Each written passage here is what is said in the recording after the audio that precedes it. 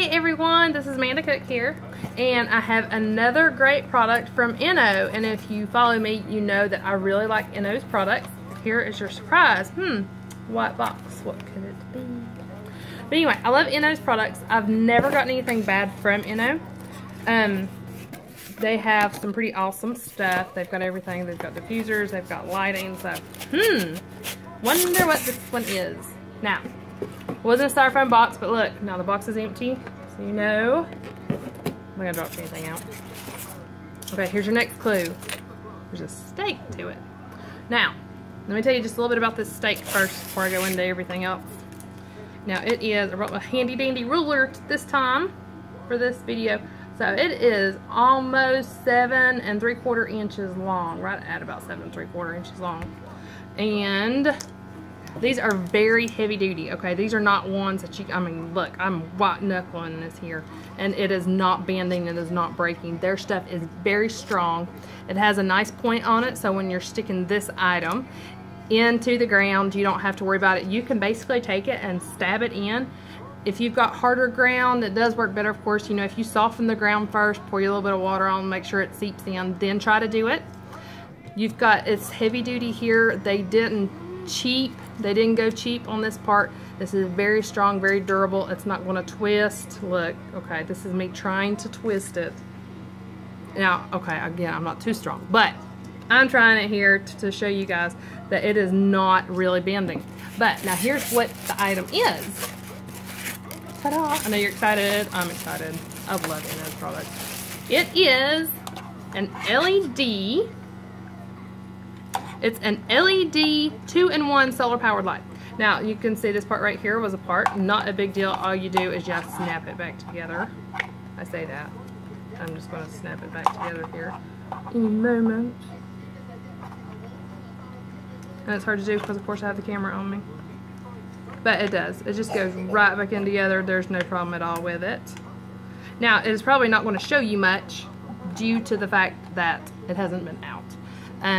But here is your, it's a very large solar panel. It is, the actual panel itself is about 5 1/4. And the full length of the whole thing is just a wee bit over 5 1/2. So if you see there, and I was measuring when I said the panel size, I was measuring from right here to right here. Now it does have a protective coating over the top of it. You can probably peel that off. It's just to help you in shipping. And I'm going to see if I can't get this to sit on there a little bit better. I believe I need the screw, and I haven't opened the little baggie. It does come with a little bag of screws, so you've got all your screws. You can anchor it if you want to attach it. You've got 3 screw holes in the bottom there. Yeah, here's that piece I need. So it comes apart, but this little dude, it looks like a little cat hat. That's the one that she, there are directions. If you watch me, you know I refuse to read directions because half the world doesn't read directions. So I'm going to show you the way that you're going to wind up opening the box up and not reading directions.